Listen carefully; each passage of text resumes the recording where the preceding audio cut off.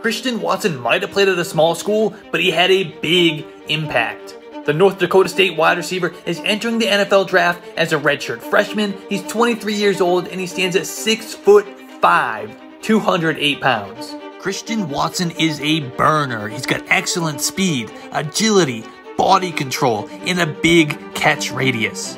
He averaged over 18 yards per reception in all 4 seasons. During his time at North Dakota State, Watson rushed for 492 yards and amassed nearly 700 kick return yards over his 4 seasons. At the NFL level, Watson projects as an immediate special teams contributor, both as a returner and part of coverage units.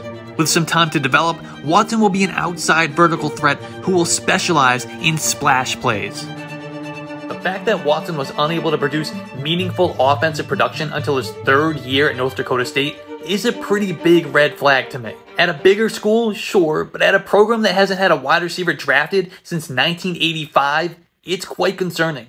He's coming off the board quite early in Dynasty rookie drafts right now. Unless that ADP comes down considerably, he's looking like an early fade.